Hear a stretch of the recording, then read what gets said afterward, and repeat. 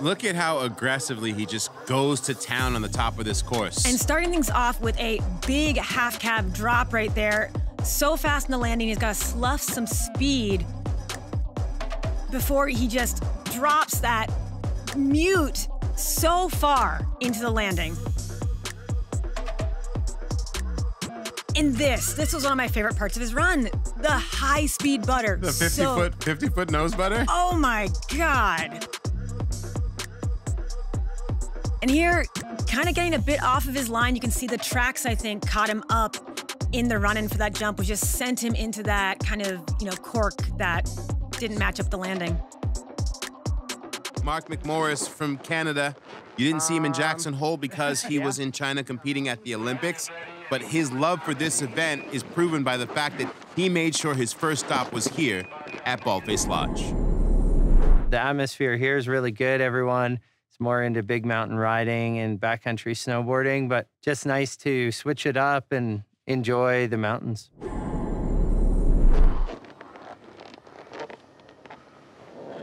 Last season, purple was the color for Mark McMorris. Now, giving us a little bit variations on blue. I like it. And opening up with a backside 360 as he finds his way to this second lip and hitting that pillow line. Ooh, back one off of that. How in the world he was able to adjust and save for that, because I don't think he meant to hit that so hard. I think you are right. It almost looked like he kind of softened a little buck off of that. The manner in which this guy can adapt from a slopestyle course into the backcountry is seamless. Yeah, his body awareness and air awareness is just unfathomable. You see there with that backside 360 and pulling left into, looking to go back to back, but just looks like he came a little short on the landing and got bucked right there. That was incredible, though. Just to go backside 360 and make that quick left-hand turn, it looked like you said he came up just short. There was a little lip that sent him off of that landing that he came up short on. Yeah, because that was very clean in the air. Very good, dude. Yeah. Seriously. I played it a little. Could have played it harder left or harder right on that. Thank you. You guys all ripped. He's coming in with heavy desire here for the win. So coming in switch, this first hit. Half cab to the bottom right there. That takeoff was so technical because he can't jump. He kind of has to float off it and suck it up. Oh, yeah. This angle really gives you that perspective of just the speed that is being picked up on the landings. Look how fast he's going. Oh, my gosh, that high-speed butter. That was really rad. Snowboarding is pretty cool, especially when it's done at this level. And a contest that can reward a high-speed butter like that. Yo! Oh, no! Switch back, cork 3 to face. Yeah. To face slide, somehow bounce out of it. And just throw a backy.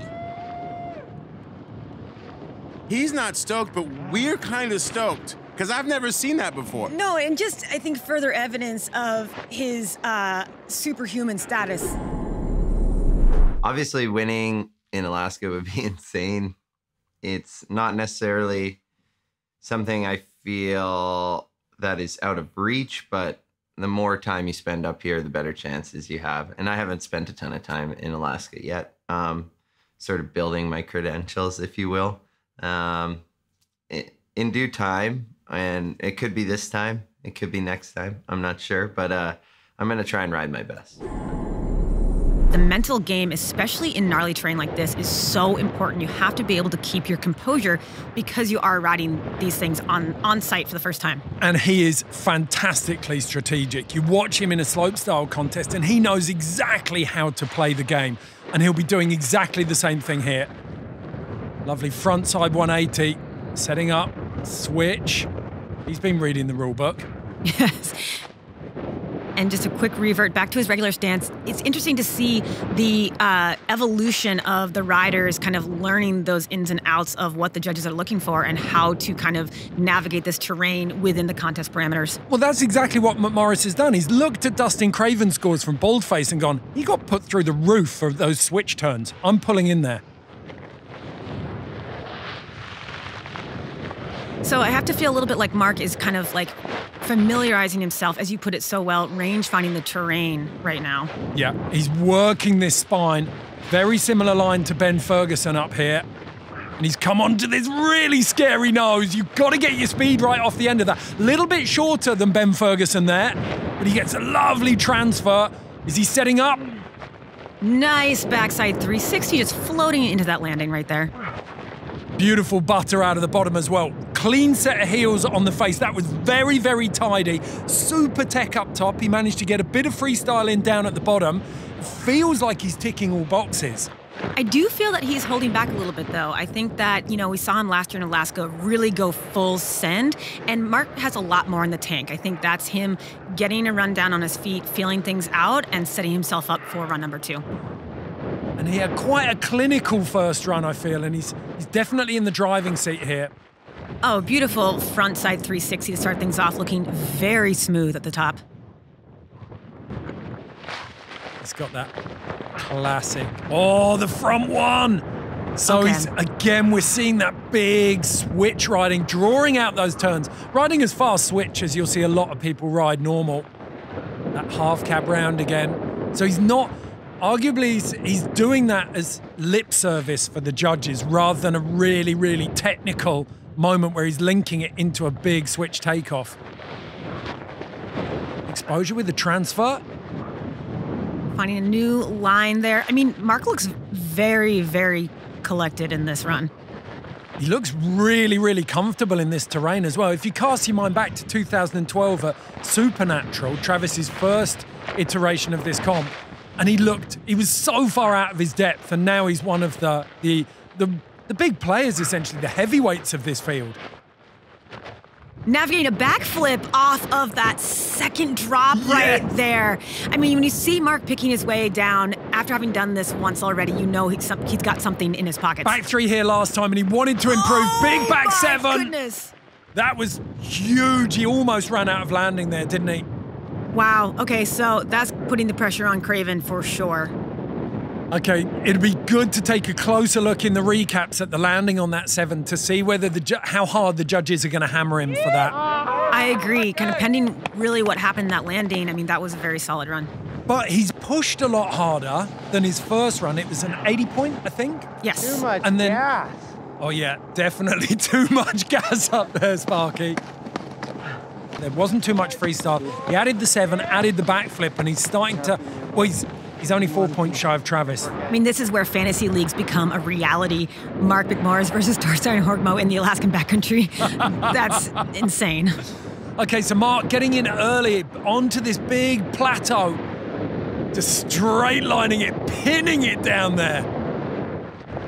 Oh, a beautiful butter. Just holding on to it. Ambassador, you're spoiling us. Look at that, and then right out onto the nose of this. Super technical. Billy goating his way through there. Right up on top again. McMorris has made a real statement about his big mountain credentials here.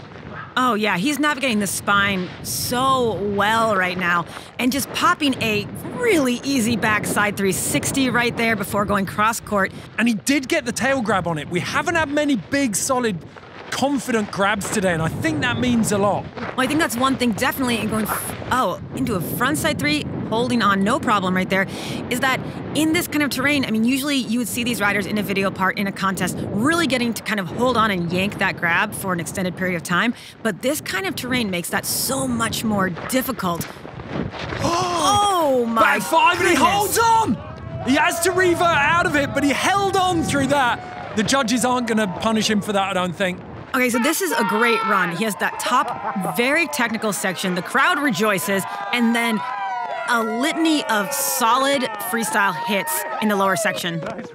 That really was a tiramisu run, wasn't it? It's got a little bit of everything in it. Some super tech riding up at the top. And then some spicy freestyle down at the bottom. Definitely pressure put on Torstein now. Like, it's not like he was in the backcountry readying himself for the Natural Selection Tour. He had to worry about a whole other contest. So this is him shifting his focus and having really no problem at all doing that. Okay, he's got to beat a 95. It is going to take, let's not make any bones about this, a very special run. Huge butter up the top. Clicks round to switch, so he's taking a leaf out of Torstein and Travis's book with the cab 5. Oh, and over the bars.